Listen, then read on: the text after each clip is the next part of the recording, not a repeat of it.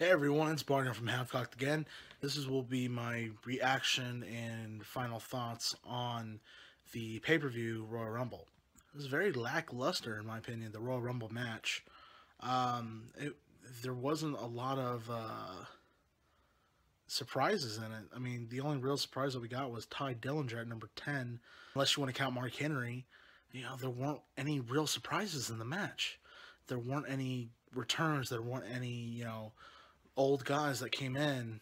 The big three that were advertised for this match, Brock Lesnar, Goldberg, and The Undertaker, had maybe a collective 6, 7 minutes in the whole match, and that was very disappointing, especially since they were all heavily advertised for the match and they all came out after 25. With my predictions of the pay-per-view, I only technically got one prediction wrong, and that was the Royal Rumble match, because initially I picked either The Undertaker, Finn Balor, or Samoa Joe to win the Rumble, and yet only one of those people were actually in the match. So I kind of lost on that, but everything else I actually predicted fairly accurate. New tag champs for Raw. The Club beat Cesaro and Sheamus. New cruiserweight cruiserweight champion Neville. Charlotte Flair retained her women's championship. John Cena is a 16-time world champion. Yay. For the Royal Rumble, we had Randy Orton win the Rumble. I honestly don't know why, but it happened.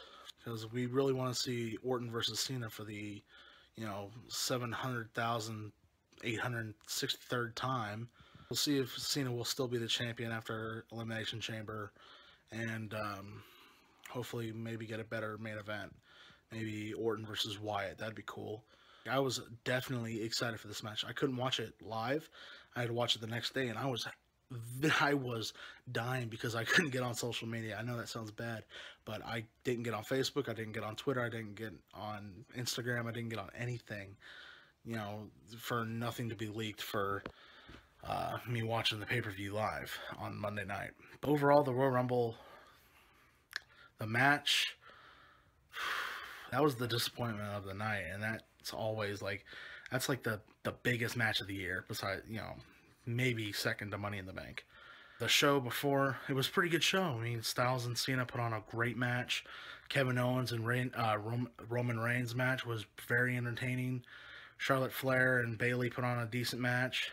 Besides that, I mean, the Rumble really dragged it down, unfortunately. I'll be coming back to you again when Elimination Chamber rolls around the corner in a couple weeks. Follow us on Instagram, Twitter, like us on Facebook, subscribe to our YouTube channel, like the video, and comment down below. Peace. I'm the coked up personality, the coked up